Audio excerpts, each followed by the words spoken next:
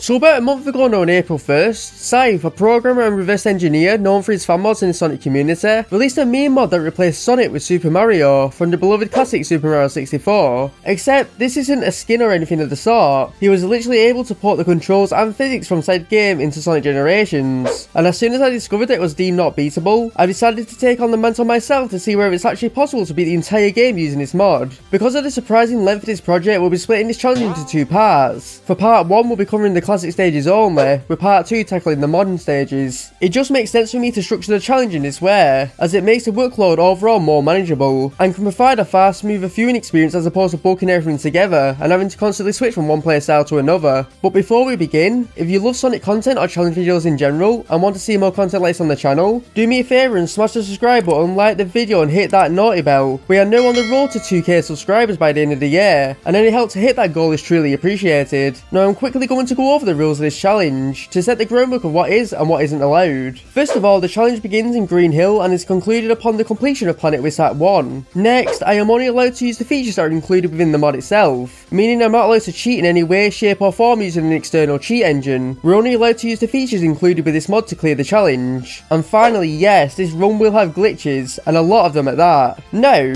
without any further ado, let's jump straight in. Our journey begins in the stage that practically started it all, Green Hill Act 1. And right off the bat, you'll notice a lot of things that would just never cross your mind when playing through this game normally, such as how long some of these stages actually are. With Sonic's natural speed, they can appear rather short, clearing most in only a few minutes. However, with a character of Mario's stature, expect to waste a lot of time simply long jumping over long strips of road, and various obstacles that will truly test the jumpman's abilities, to the point that some stages can actually take over 20 minutes to simply complete. Given the Act 1s and Generations are the classic stages, you'd expect Mario will only be capable of moving either to the left or right, when in actuality he still maintains full 3D controls in a sense. Don't get me wrong, if you try to move off the actual stage you'll be stopped by an invisible wall, but if you've ever played the Klonoa series of games, whereby either moving up or down on the D-pad, Klonoa will face the player in order to interact with collectibles on the 3D plane, so it's pretty similar to that I'd say. If you've played any other 3D Mario game, then you'll pretty much know what to expect with this mod. Mario can jump, slide and even punch his way to the goal. The only major difference that I've noticed, aside from using the ring mechanic as opposed to having a standard health bar, is that Mario can no longer damage enemies for his jump. If you try, he'll simply be repelled and lose his rings. To clear the way, you have to hit the bannings with his various combat options such as the punch, dive and even stomp. In all honesty, you'll quickly adjust to this change only after a few minutes of play, but it's still kinda weird considering he was actually capable of jumping into his foes in the original Super Mario 64. The journey to the fish spring that propels us up to the next section of the stage was rather uneventful even with Mario's vulnerabilities. Nothing here really impedes him to any significant degree. The path, whilst long, is easy to trek through spamming the long jump, and even the curved ramps that Sonic will normally need to spin dash up were shallow enough for Mario to just kinda clip through it with a triple jump. When we encounter a split path consisting of a top and bottom route, at first I did take the top path by accident only to be led to a loop. With Sonic all you need to do is garner a bit of speed to travel through, but unfortunately Mario is simply incapable of building up that much momentum, meaning there is no way for him to travel through the loop without the aid of some sort of dash pad. In the end I backtracked to the curved pipes in the walls that we'll normally need to roll through, which is clearable with Mario, just it takes a while, because of the fact he has to crawl through the small space, otherwise he'll get stuck within the pipe. Expect this to be a common occurrence throughout this challenge run. Things were going remarkably well so far, so of course I had to go and mess it up by long jumping over the spring, taking us back to the very beginning of the stage. On the second attempt we actually make sure Mario touches the spring, taking us to the next half of the stage. A piece of advice I have for you is that whatever you do, always hold the direction that the spring pushes you towards when bouncing off them. For some reason the momentum gained from the spring screws the mod up a lot, as if you hold any other direction Mario will be pushing that direction instead with the momentum gained from the spring itself. It's a real easy way to die through no fault of your own. The rest of Act 1 really isn't worth mentioning, as long as you're able to stay along the top path like we were able to. There was a wooden loop that did have me a little worried at first. However, it is automated so Mario's able to run through it just fine. That is until we reach the next checkpoint along the wooden bridge. The path ahead is just beyond this reverse ramp that we would normally need to spin dash through. Mario has no way of building up enough speed to clear it, and any attempt of somehow wall jumping against the curve to propel him upward only ended in failure. I was almost about to call this stage unbeatable until I accidentally activated the wing cap by pressing the B button. Yes, Mario has his wing cap in this mod toggleable by the press of the B button, and it works identically to its 64 counterpart. One interesting thing about it though is that if you hit the wall whilst gliding, instead of halting, the wall will simply push Mario in the other direction, meaning by triple jumping into the ramp we were able to gain enough height to reach a higher platform once Mario's direction changed upon contact. Pretty cool, right? And yet again, thanks to the wing cap, we have more than enough height to avoid the buzz bomber, hitting the spring to reach the final part of the stage. With the goalpost beyond this final loop and corkscrew, it seems we might have finally reached our limb. Hey, that's cheating! Actually, it isn't. Remember, the rules are set out for us at the very beginning. I can only use the features provided by the mod itself, and in this case, that's exactly what I'm doing. You see, by holding both the shoulder buttons in the 2D section, this will allow Mario to go out of bounds until you let go. Upon releasing the combination, he'll be snapped back into the second dimension, relative to both his height and positioning before releasing. So by triple jumping into a glide, we're able to simply weave around the loop, snapping back onto the pathway once we're past it. We also had to do this with the corkscrew, as Mario just doesn't have enough speed to blast through it. It is awkward as the camera really isn't on your side here, and gaining altitude with the wing cap has always been a bit tricky, but with that we cleared the first act of Green Hill. Now my biggest fear coming into Chemical Plant Act 1 were the godly amount of loops present in the original version of the stage. Since the Act 1s in Generations do borrow somewhat from the source material, elements such as the helix pathways and the acid water do appear. The helix pathways weren't too difficult as long as you didn't jump until you reached the height of the slope. Because of Mario's abysmal speed, it's entirely possible to slow down enough to the point that the game will force Mario into a slide, taking him right back down to the bottom. Like an idiot, I somehow jumped over a dash pad along the final slope of this first section and thought we were pretty much screwed as Mario couldn't clear this loop on his own. Praise be to Dimps though, the dash pad does give us enough momentum to clear this loop, and with the second dash pad helping Mario through the second loop, we're able to reach the next section. Interestingly enough, Mario is actually capable of using the pipes placed throughout the stage. Like Sonic, we need to destroy the lid by jumping into it, only in this case we've got to use the ground pound. This leads us to yet another dash pad. Unfortunately, it doesn't give Mario enough speed to stick to the upper path, and upon crashing into the floating blocks we're forced back down to the lower route. Whilst it sucks, Mario really proved his versatility when it came to pure platforming, to the point that I almost forgot we were even playing a Sonic game, only to be brought back down to reality the moment we reached the ramp after clearing another loop.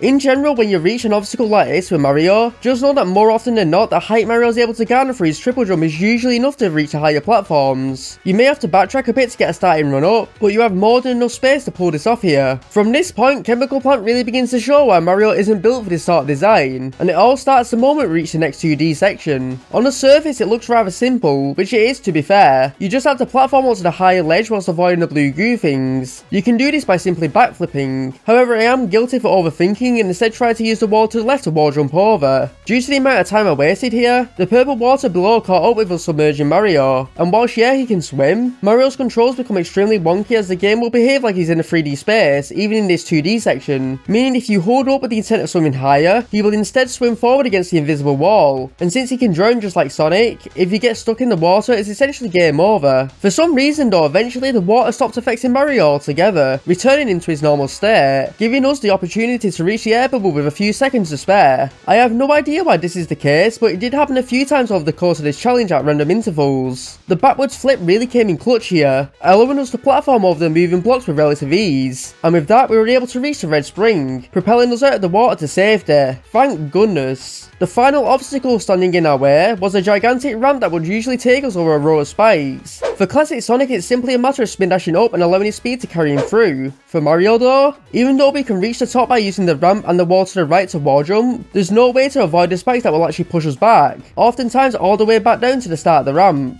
So that means we're pretty much stuck, right? Well, no actually. It is possible to clear this section and reach the goalpost, it's just a bloody nightmare. To put it simply, we need to wall jump up, but on the very last jump we need to make sure Mario leaks far enough to the right, so when he takes damage from the spikes, he won't be pushed back. If you do this right, all you need to do is damage boost your way through, making Act 1 actually possible. Out of all the stages you had to pick from, they choose Skyth Sanctuary. Am I alone in the sense that this was such a missed opportunity? Out of all the stages in Sonic 3 and Knuckles, this isn't the one that stands out to me as iconic in the slightest. All in all though, nothing in Act 1 really impeded our progress until the very end of the stage. Mario can interact with all the gimmicks here such as the clouds, those floating treadmills that we need to use to cross large distances, and the red glowing orbs that propel us upwards. Mario can do it all. It just takes far longer for him to reach again due to his slower speed. The trouble arises during the very last set piece. Upon hitting the spring we need to dash up the curved road that continuously collapses underneath us, and this is unfortunately impossible for Mario to cross because of his minuscule running speed. Thankfully there is a way to clear this by skipping the tower completely. All we have to do is triple jump to activate the wing cap at the final checkpoint, and we have just enough height to reach the top of the tower where the red springs are. By ground pounding directly above the spring, this will push us to the goalpost, completing Act 1 of Skyth Sanctuary. You know what? I take back what I just said. I love this stage, man. Now the first zone of the adventure era stages centers around the iconic speed highway, and I have to be honest, going forward forward, the design of the classic stages progressively become more and more platform heavy and blocky to an extent. This honestly makes them a far better fit for Mario and his abilities specifically. However, Speed Highway does pose quite a few challenges, mainly thanks to the amount of loops without the dash pads, and the giant ramps that he has no way of running along. From the start, you need to take the top pathway, otherwise Mario has no way of dashing through the loop without the dash pad. We take an L here as the spring pushes Mario right into the spikes, resulting in a death. So be sure to collect some rings if you don't want to get bodied here. Throughout the stage you have two variants of floating platforms, the normal ones that we can stand on with no issues, or the yellow and red variants that will gradually begin to shake and eventually collapse underneath you if you stay on them for too long. Fortunately, Mario has enough jump height to reach the next section before this happens, playing the game of chicken across the various traffic filled highways. Taking the rocket into one of the buildings, we're forced into backwards jumping across the rising platforms to reach the next section. The amount of interaction Mario has here is surprisingly deep. I didn't mention this in Chemical Plant Act 1, however obstacles such as the glass and barrels blocking our path can be clear with Mario's melee options, so he never really feels too out of his depth here, as we drop down to reach the checkpoint. Thanks to the blocky design of this next section, we're able to clear it without any problems, discovering that if you hit a dash pad on a loop, even if the dash pad is too high for Mario to run into, it will still push him forward regardless. This made it possible to clear the loop despite it taking a few tries, to not clip through the roof of the collision. Whilst we did have some issues here with the junk prevalent with the mod itself, nothing else in Act 1 really halted our progress. That is until the very end of the stage, where we're essentially softlocked into this half pipe. There is a brief platforming section at the top that will lead us onto the final road just ahead leading to the goalpost. It's just that Mario cannot reach this section by any means. After a while I was able to clip out of bounds using the bumper combination, and the wing carts lead Mario to the final spring, clearing the stage. This might take you a little while because there is an invisible wall here that you can easily hit, taking you all the way back down to the lower section that you've already cleared. Regardless, it is possible to clear Act 1 of Speed Highway. Continuing on with the platform heavy design, City Escape Act 1 in a lot of respects doesn't really feel like a classic Sonic stage at all. There aren't many loops or curved ramps for us to really take advantage of that classic speed, and so the journey up to the first checkpoint was actually pretty easy, only being behind classic Sonic by about 20 seconds.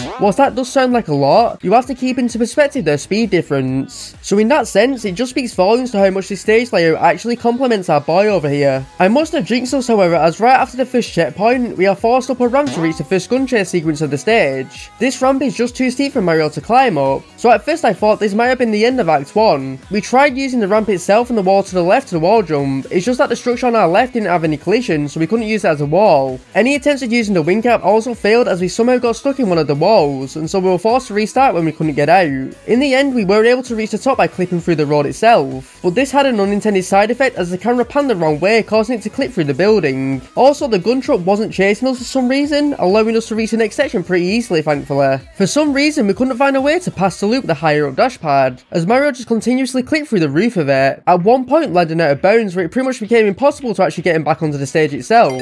Using the wing cap allows us to clip out of bounds but also stay high enough in the air to pretty much avoid the gun truck completely, that's destroying the road on the lower pathway. When we reach the platforming section, we have to scale the scaffolding pretty quickly, otherwise the gun truck will emerge from above and collapse the entire thing. Now this is rather tense with Sonic himself, but even so we were just about able to reach the top, discovering that we couldn't actually make use of the skateboard, forcing us to run down the lip of the road instead. The final portion of the act yet again centers around the gun truck. Once we've hit the spring, Mario will be forced to flee from his pursuer and use the scaffolding to reach the final road before the entire thing collapses. The thing is, Mario can't outrun the gun truck. Unlike the adventure games where the set pieces correspond to your speed, making them easy to cheese if you intentionally move at a slower pace, in Generations they simply don't give a fuck, right away taking major damage as the truck crushes every bone in the poor plumber's body. Once it moves away though, we're given some time to scale the scaffold before it returns to finish the job. As long as you scale the left side, it's a lot easier to reach a solid platform that we can then use to glide from with the wing cap. From here, all that we needed to do was survive the final gun chase upon hitting the launch pad. As expected, the truck crushed Mario once again. However, it continued moving uninterrupted, leaving Mario behind, so we were actually able to clear the stage, as the truck was long gone by the time we actually reached the goalpost, making it possible to clear Act 1. The final zone of the Dreamcast era stages is Seaside Hill, and to be honest, this is probably my favourite stage in the entire game. I was never really a fan of the original Seaside Hill, as I'm a bit of an Ocean Palace guy myself, and I think that's why I love this variation so much. It isn't so much Seaside Hill as it is a fusion of both stages, and that's honestly really cool to think about. I was rather surprised to see just how straightforward the first half of Act 1 was, just as long as we remained on the top path with the wing cap. Whilst there are a bunch of obstacles in the form of spikes and those platforms that will collapse underneath you, nothing is more annoying than the godly amount of water present in both acts. so my strategy, for a lack of a better term, was to pretty much avoid the water at all costs. Unfortunately though, something happened when we clicked through one of the loops leading up to the underwater segment. Somehow we fell out of bounds in the 2D section into this pseudo 3D space, where Mario could still move around in all directions, apart from where we actually had to go because of the invisible wall. Yet the bumper combination to go back in bounds still worked, as it was technically a 2D space. It's so bizarre, but once I figured out that we were still technically in the 2D space, we just had to clip back into bounds and hit the spring with this weird camera angle. Instead of snapping Mario back onto the intended path upon releasing the combination, the game would instead push him back out of bounds, meaning we had to keep hold of the combination until we got out of here. Eventually we did, however the camera angle left a lot to be desired, as it was hanging onto a piece of collision all the way back where we fell out of bounds, taking damage as a result. Somehow we did hit the next checkpoint, so at that point we allowed Mario to get bodied, so that we could respawn in the final section of the stage. Standing between Mario and the goalpost is the infamous boulder chase of Ocean Palace, and just like most other set pieces in Generations, they do not give a damn how fast or slow you're going. This time though, it's a good thing for us, as this is honestly extremely easy to cheese. By stopping intentionally and allowing the first boulders to pass you, we can simply make our way to the goal without any interruptions. For the remaining boulders, if you use the wing cap, we can pretty much glide over them and the oncoming platforming sections to reach the goal and clear Act 1 with relative ease. Can I just take a moment to say how cool it is for them to actually acknowledge 06 by giving it a stage in the game? I know the whole point of Generations is to celebrate the 20 years of the franchise, however given their fear for anything 06 or adventure related in the current time period, I'm happy that they at least gave it a chance to shine here, as the reason for 06's failings was not level design related by any means. Having 4 city levels in the game is a bit overkill though. I would have much preferred Kingdom Valley, but that's just me. Now the further we get from the classic era stages, the easier the Act 1 variations become, ironically enough.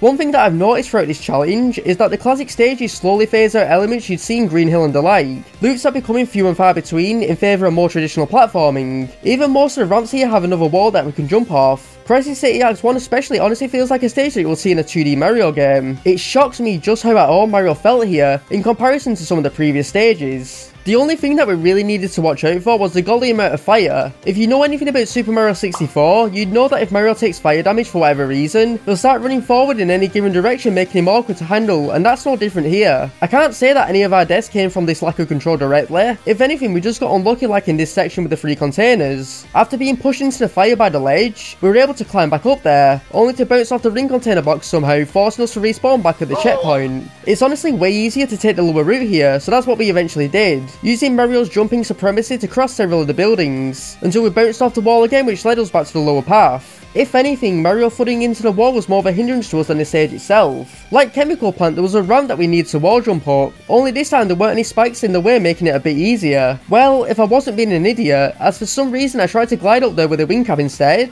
As I was rewatching the footage to write this script, I couldn't help but cringe. It's right there, just wall jump up the thing. With that, we've reached the final section of this already easy stage, as the goalpost trolls us, flying off with the debris caused by Iblis himself. We're forced to platform across the floating footholds, all the while contending with the suction of the fire tornado. Whilst it can pull you in, I don't think Mario is actually affected in the same way as Classic Sonic. Seriously, he doesn't move at all here for some reason. All we have to do is take our time and use the wing cap to our advantage. In saying that, we did take an L, as I was a bit too impatient and ended up flying right into the eye of the storm, killing Mario on impact. Once we get past a certain point around the next checkpoint, the tornado's intensity picks up drastically. I'm almost certain that the tornado should be sucking us in. I could be remembering wrong, but I feel like it should. It is a blessing that it doesn't though, as the final few jumps weren't as difficult now that we could actually plan our movements, clearing Act 1 of Crisis City. As we finally enter what I considered to be the true modern era, Rooftop Run has received a significant glow up since we last encountered it all the way back in Unleashed. Don't get me wrong, it's still the Spigonia that we all know and love. However, the vibes this time around are a lot more lively, with the confetti falling from above, the many hot air balloons in the background, and some of the level objects as well all bring this festive atmosphere to life. I definitely preferred this version to the Unleashed incarnation. It's just unfortunate that the stage layout itself doesn't really hold up in comparison, as is the trend with the classic versions of these modern stages. I couldn't help but notice just how flat this level was for the first half of the stage. Nothing here quite felt like a classic Sonic stage, as all that was required of us were a few blocky platforming segments, using these baskets to sit line across the buildings, or by using the crushers to platform up to the higher portions of the stage. This sort of design reminds me of the old Crash games, which are far more traditional in nature. The wing cap wasn't wasn't a necessity until we reached the university. There are a number of swinging axes that we have to avoid by jumping along the collapsing footholds. Instead though, we just glided over the things. This did work rather well until we were forced to ground pound because of the oncoming axe, meaning we had to finish the rest of this section in the intended way, using a spring to reach the next checkpoint. Upon easily evading the final few axes, we entered the wine cellar of Begonia. In a bid to kill Mario, Eggman's mechs will push these large barrels down the slope, forcing us to flee from them. Because Mario is so slow, we took damage, actually helping us in the process with the barrel passing right by him. Now for the final few barrels, I discovered if you stand underneath the ledge that they will fall from and crouch, they will just end up rolling right by you. This allowed us to reach the next checkpoint, as we were quick enough to evade the barrels that were lurking towards us from the background. In this next section, the mechs will continue to throw large barrels our way, with only the upper path being the safe route. To reach that door, we need to hit a switch, and this will lift the gate that prevents us from hitting the spring. The wing cap was a huge help in reaching the switch, however because Mario is so slow, you're better off just damage boosting your way through. Unless you're content with taking the lower path, you won't really be able to evade the oncoming barrels, unless you're able to duck under specific gaps. Like an idiot, I somehow died when trying to collect our rings down the slope. We took damage and I guess I panicked a little bit. This time around we took the bottom route, only to regret this choice immediately. This section is brutal, having to evade the countless spike balls and spike crushers, when all we realistically had to do on the upper path was kill a few mechs. As long as you keep in mind that the top of the crushers is safe to touch, all we had to really do was wait until they dropped down before long jumping over the top of them, finally reaching the outside once more, and the last section of this death-defying stage, the clock tower. In order to reach the end of the stage, we have to scale from the base of this tower to the face of the clock, so we can open the face, forcing it to collide with one of the airships. Now if there was a dash pad at any point of the climb, this really wouldn't be as bad.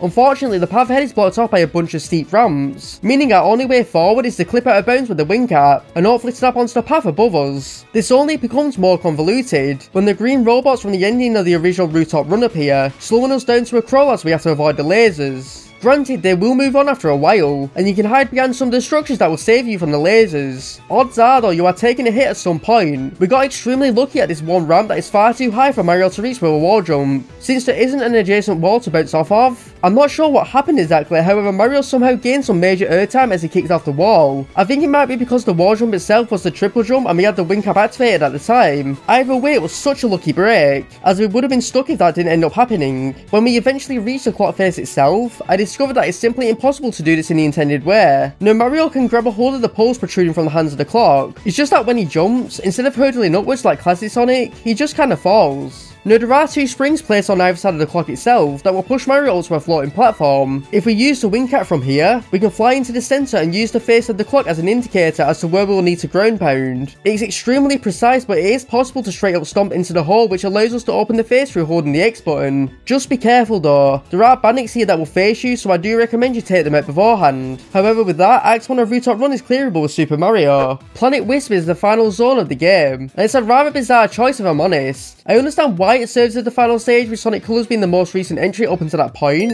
but I think this game would have really benefited from an original stage of its own before taking on a time eater, as Planet Wisp's aesthetic doesn't really fit with being the final stage in the game. Overall, I really dislike this stage in particular. Not only is it extremely platform heavy, as are most of the later classic stages, since its colours, it revolves around one annoying mechanic, the wisps. Now obviously the wisp would be here, it's a colour stage after all. It's just that true to its namesake, the next two acts pretty much become wisp on the stage. In Act 1 we have to continuously use the spike wisp to reach higher pathways, and solve a variety of puzzles, but their implementation never goes any deeper than that. So you're quite literally doing the exact same thing over and over again for 8 minutes or so. It's so boring. For the first minute of the stage, upon dying in a pit of spikes, we just flew over everything using the wing cap. That is until we reach the section where Eggman's industrial machinery would normally appear, except the textures refuse to load in again, meaning that we have to use the spike wisp and find our way over to the next section blind, which is as tedious as you might expect. For some reason, only the industrial buildings are affected by the glitch. The natural structures of Planet Wisp itself still load in for some reason. We did get pretty far with the Spike Wisp, however the moment it ran out we were unfortunately stuck because of the lack of textures, forcing us to restart from the checkpoint. Now there's thankfully another checkpoint right above our spawn point. I figured that if I activated it, if we ever needed to restart the stage going forward, then the geometry should load in, which didn't work unfortunately, so the next several minutes was just me fumbling around in the dark, so to speak.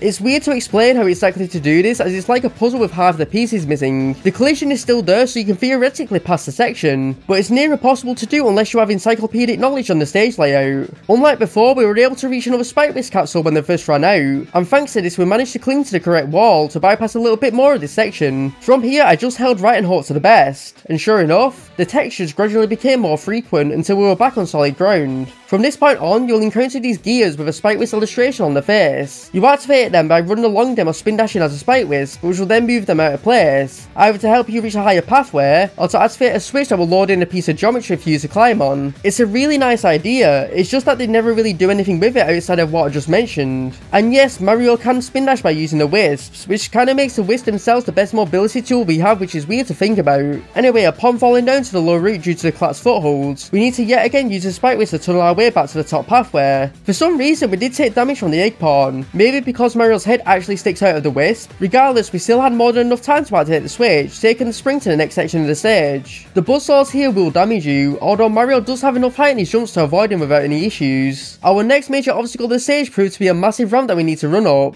Thankfully, there is a red spring to grant Mario that boost of speed, but it just isn't enough to clear the slope. Fortunately for us, there is an adjacent wall to the ramp, so all we really needed to do was jump as soon as we reached the vertical side of the wall, and use Mario's wall jump to reach the intended pathway. The rest of Planet Wisp Act 1 revolves around activating those gears with the Spike Wisp again, something that Mario can easily do. The only thing that we have to make sure of is that we maintain the power up long enough to clear this upward tilt after falling down the shaft. Even with the speed she's given to you here, if Mario loses the wisp, he won't have enough momentum to reach the top of the incline, forcing us to go all the way back, when we were inevitably too slow on the first go. With that, we've cleared the first act of Planet Wisp, concluding part 1 with the knowledge that yes, it is possible to clear the classic stages of Sonic Generations as Super Mario. And with that, we've reached the conclusion of part 1 of this challenge. Overall, I definitely found it interesting that the challenge only got easier as we progressed through the different eras. The design philosophy of the newer classic stages differ quite drastically when you compare them with the likes of Green Hill and Chemical Plant, preferring to offer a more traditional platforming experience that suited Mario far more than the emphasis on momentum-based gameplay. I assume they did this because the physics of classic Sonic aren't one-to-one with his Genesis counterpart, although it only ended up helping us out in the long run. With the classic stages now complete, join us again next week for part 2 of this run, when we take on the modern stages to see where it's possible to truly beat the game as Super Mario. In the future, I may come back to this in order to tackle the boss fights. From my testing though, a lot of them simply don't appear possible without utterly cheesing them. Even so, my curiosity for this challenge only really concerned the stages themselves, and not the other missions and bosses, so I'm comfortable with moving on for now.